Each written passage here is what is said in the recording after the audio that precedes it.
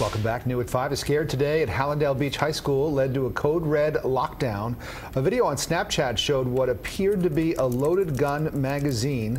CBS 4's Peter Dent spoke with students and parents. He's live at the school with the story. Peter. Rick, there were some tense moments here for students and parents like they initially heard that someone had brought a gun here to school at Hallandale High School. Police say a 10th grader had a loaded magazine with him and posted a video of that on Snapchat. Now this is it right here. Take a look. It's very grainy, this picture. Students say that post spread to other social media.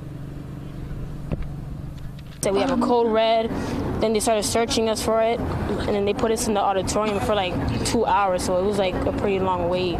Students at Hallandale High School knew something was wrong when they were told there was a code red and they were locked down. Chopper 4 shows the police response. Like they put us in the corner of the room, they turned off the lights, they locked the doors, like we couldn't talk. Students had heard a video had been posted on social media showing a student at the school with a gun or a clip. Videos of them showing it online, and it was just bad, and we actually were stuck in the stock room in the cafeteria. Alarmed parents rushed to the school. My daughter, and with a lot of stuff going on with kids bringing guns to school, you don't know what to expect. You know, you one day you could see your daughter, and then the next day you cannot see them. The Hallandale Beach Police Chief says it all started when a school resource officer was alerted about a post on Snapchat, which showed a student at Hallandale High taking a picture of him with a magazine, a loaded magazine, inside of the school gym during a pep rally. Officers searched the school and found the student.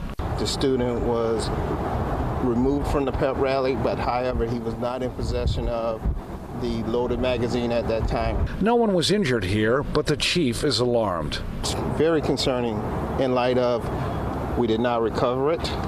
We believe that it's associated with a firearm. So we have a firearm that's either here on campus that we did not locate, or a firearm in possession of a youth in this community.